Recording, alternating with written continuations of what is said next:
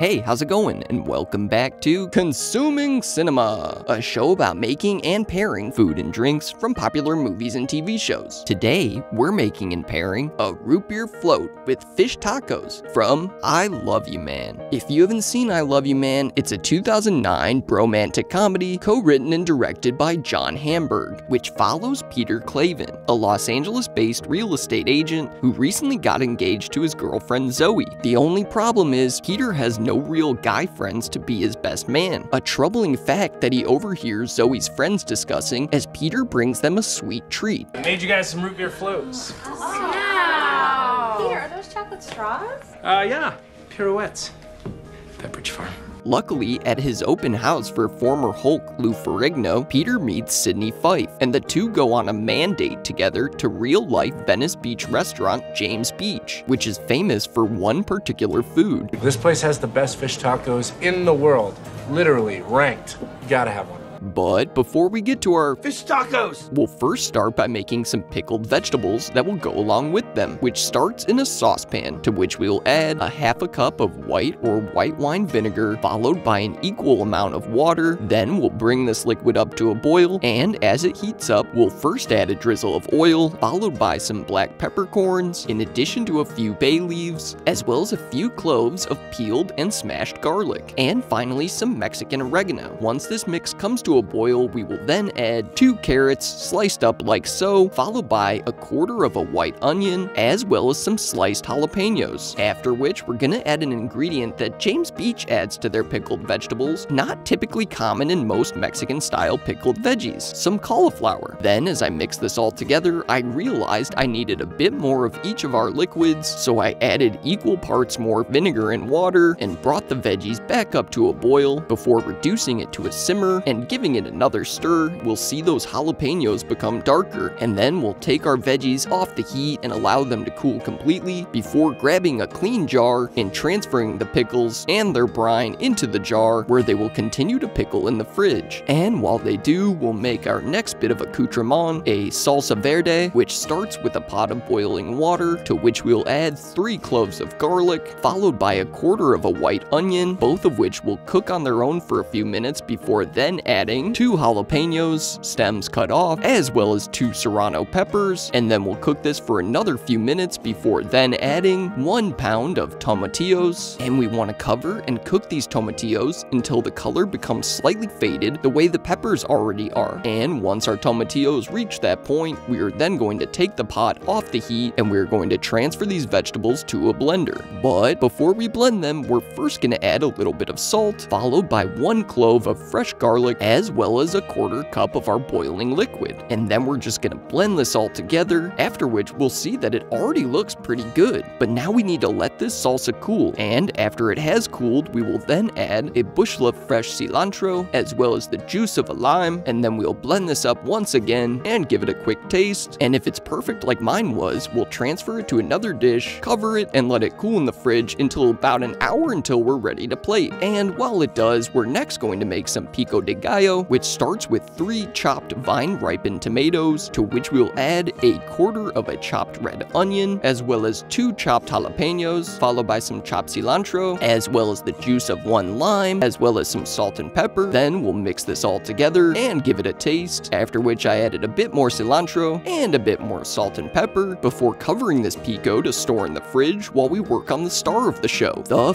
fish, for which we'll be using the same fish they use at James Beach, mahi-mahi, and the mahi-mahi I bought came frozen, so I first had to thaw it out completely, after which you want to make sure that every piece is completely dry. And once the fish is all dry, we are then going to remove the skin before cutting it into smaller pieces, just as James Beach does at their restaurant, which I've actually had the pleasure of visiting a few times. And so we'll go ahead and remove the skin, a task which I gradually got better at as I went along, after which we'll cut the fish into smaller chunks. But before we we do, we want to remove this middle section called the bloodline from each piece of fish. So simply cut around and discard each bloodline. Now we're gonna cut this fish into little strips, almost like fish sticks. Do you like fish sticks? Yeah, I like fish sticks. And while I butchered the fish, I reserved any little scraps, which I later cooked up in a bit of water to give to our dog, fittingly named Taco, who just so happens to look a lot like Sydney's dog in the movie, Anwar Sadat. Taco also happens to be my best friend. Well, him and Bailey, of course. Correct.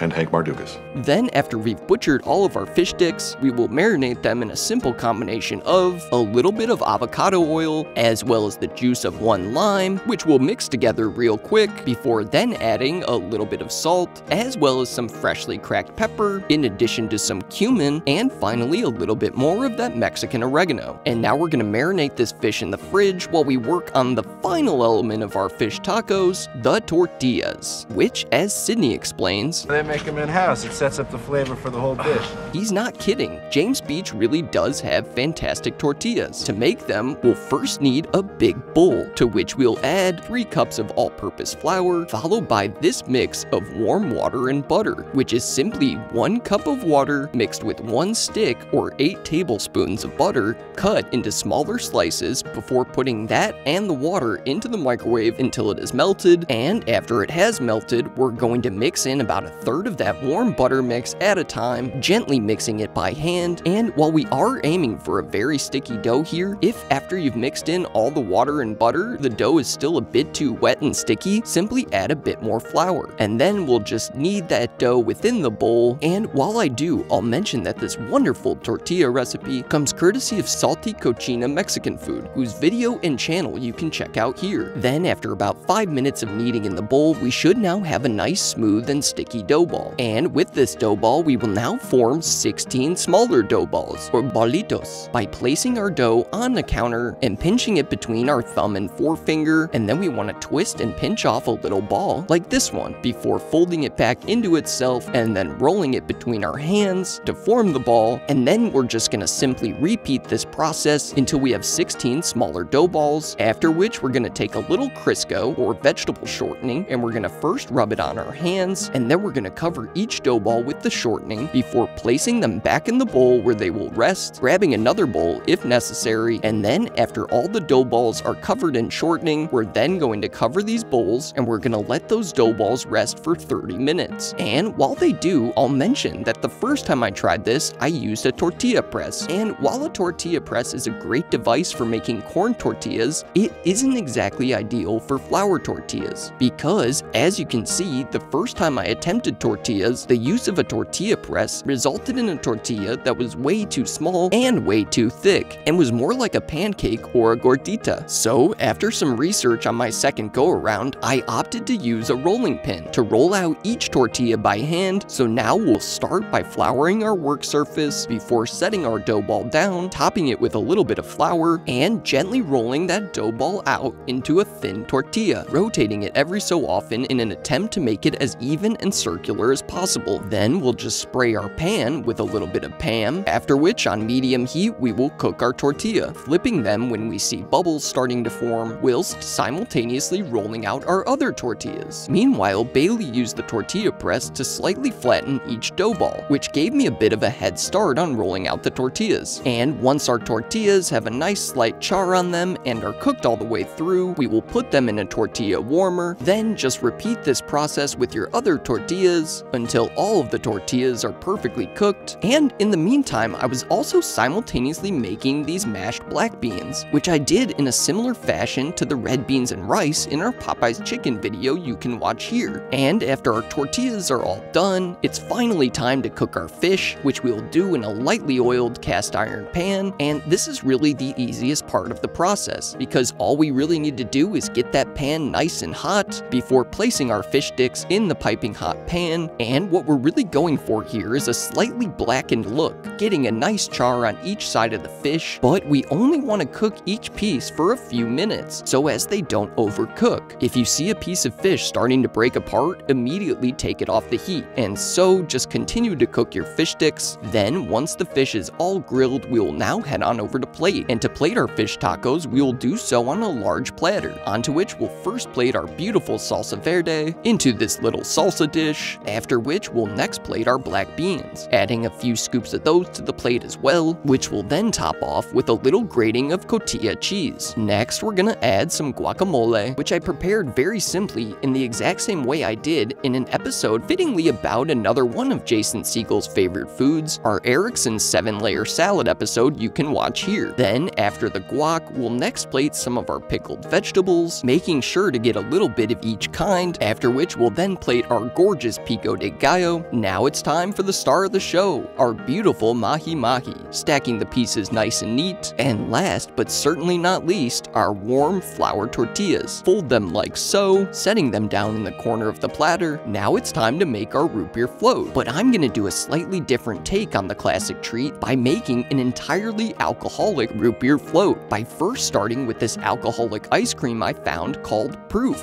which comes in several different flavors. So I had to make a choice between their cheesecake moonshine flavor and their coconut rum, ultimately deciding to go with the cheesecake moonshine. So I added a few scoops of our alcoholic ice cream to our glass, and next we're gonna add an alcoholic root beer called Not Your Father's Root Beer, which is actually a flavored malt liquor similar to a hard seltzer. And if alcohol isn't your thing, don't worry, Not Your Father's makes a cannabis-infused root beer as well. Then, to top it all off, we will add some alcoholic whipped cream, specifically the vodka-infused whip shots, courtesy of the one and only Cardi B. So we'll spray some of our whip shots on top of our root beer float, and we can't forget our Pepperidge Farm Pirouette straw, which, contrary to what the movie says, actually isn't a straw, so I poked a hole through it with a regular straw so I could really drink from it. And at long last, our fish tacos with a root beer float is finally done. Now there's nothing left to do but to taste it. So we'll start by building a fish taco, starting with one of those gorgeous tortillas, into which we'll add our perfectly cooked and flaky mahi-mahi, as well as some of our pickled veggies, followed by some of that salsa verde, in addition to a bit of that guac, as well as some of those cotija-topped black beans, and last but not least, we won't forget some of that beautiful pico de gallo, and then we'll wrap this taco up and take a bite, and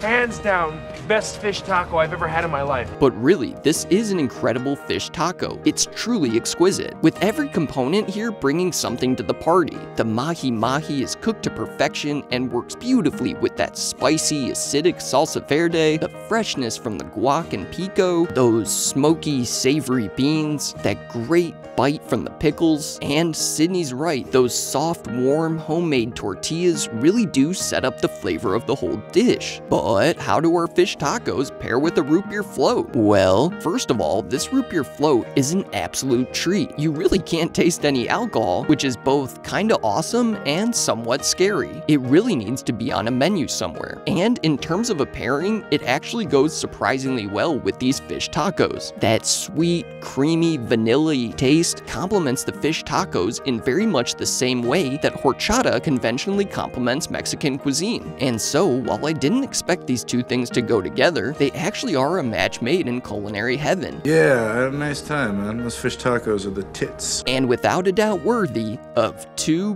big thumbs up. If you like the channel, please like, subscribe, and hit that notification bell. Please leave any video suggestions in the comments below. Full recipes will be included in a link in the video description. Follow us on all forms of social media at Consuming Cinema, and don't forget to join us next week when we make a pairing from Nope. And as always, thank you for watching.